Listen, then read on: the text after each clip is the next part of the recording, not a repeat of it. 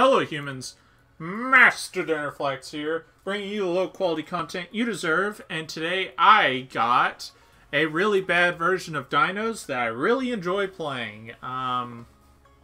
It's with the new Nephthys cards that are coming out in like a month, and the reason I like it so much is because it gives you an additional toolbox that you really didn't have before with like the rank 2s.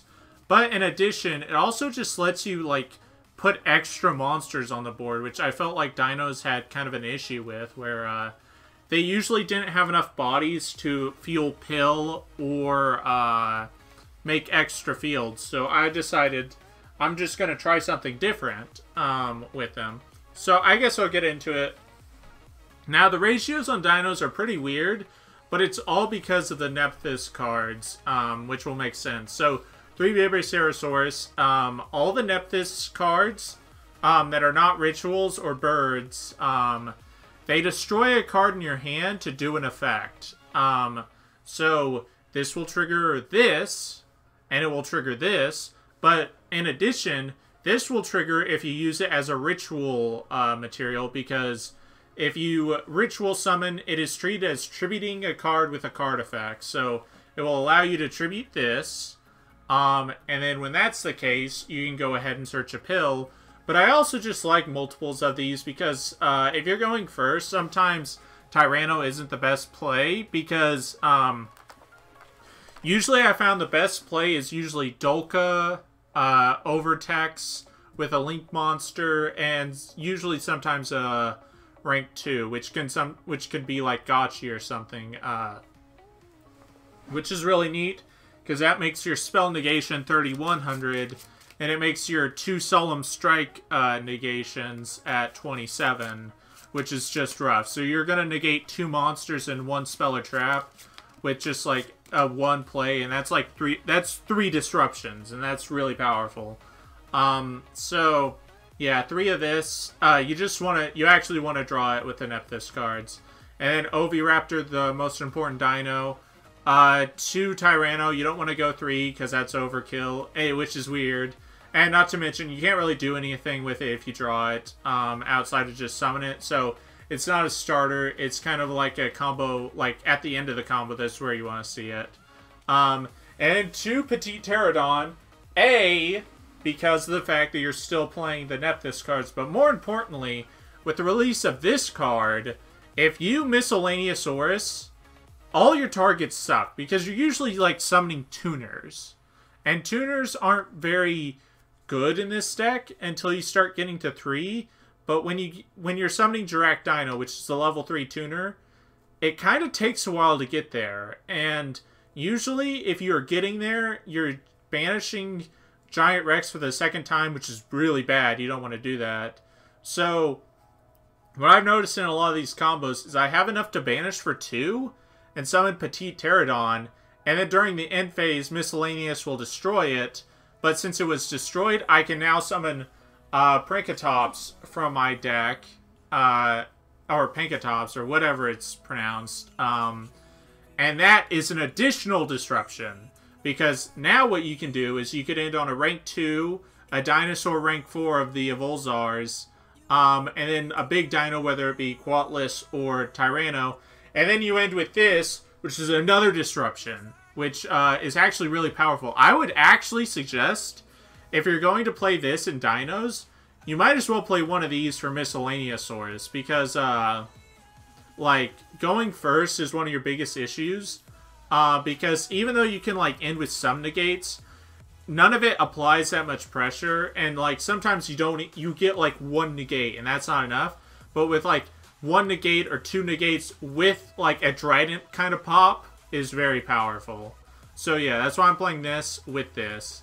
And Miscellaneousaurus, I just explained it. Giant Rex just feels a lot of your banishing cards. Very good.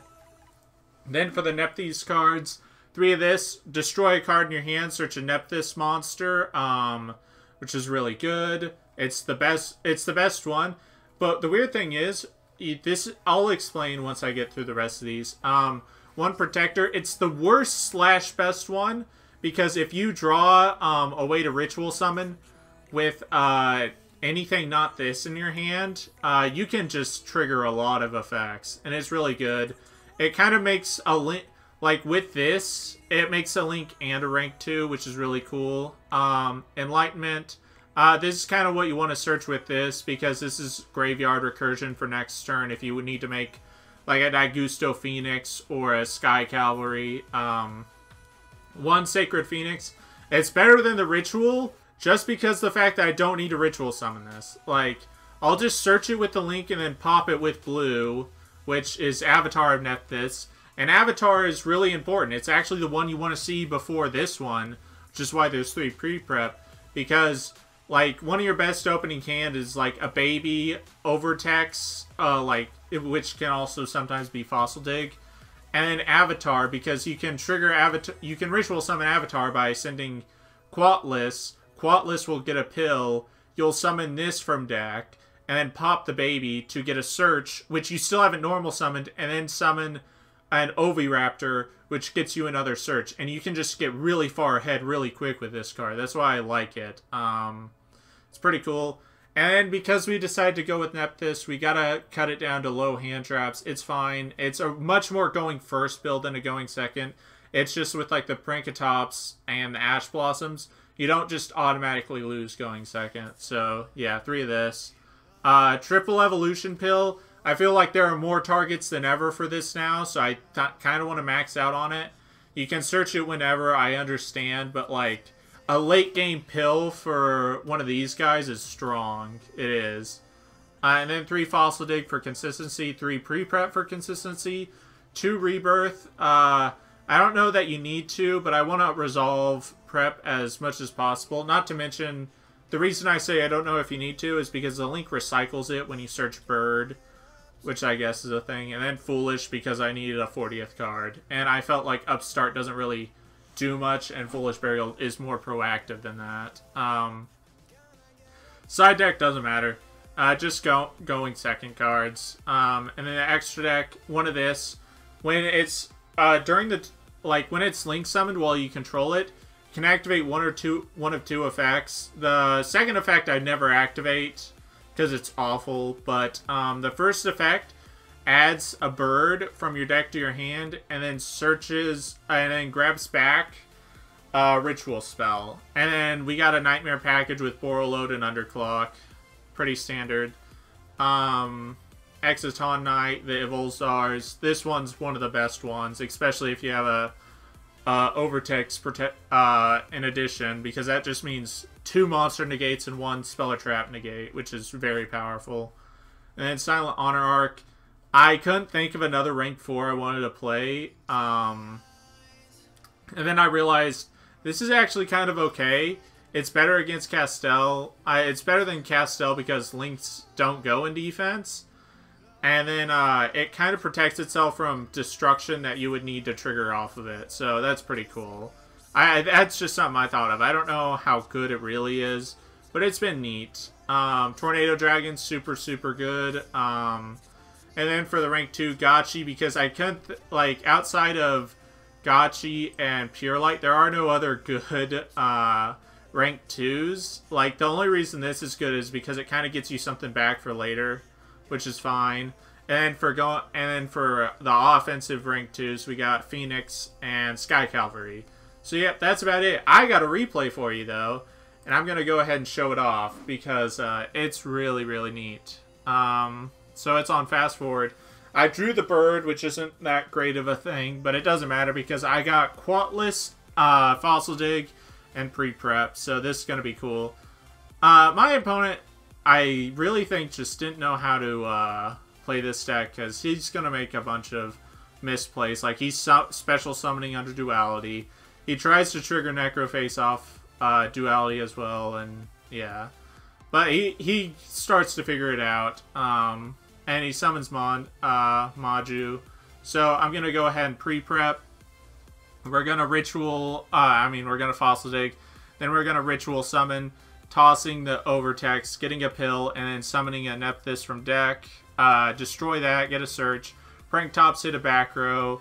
Yeah, it's pretty much like that. We're just link summoning a whole bunch. And now we're going to grab back Petite.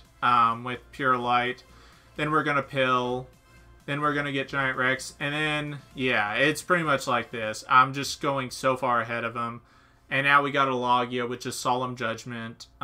We got a Tyranno, which is Book of Eclipse. And now we're going to end with Petite, which gives us a Prankertops. And now we Heavy Storm him. It doesn't matter that it was Waking the Dragons. It's just like... So my ending board before next turn was a Book of Eclipse, a Trident, and a Solemn Judgment. And that it just puts me so far ahead that it doesn't matter.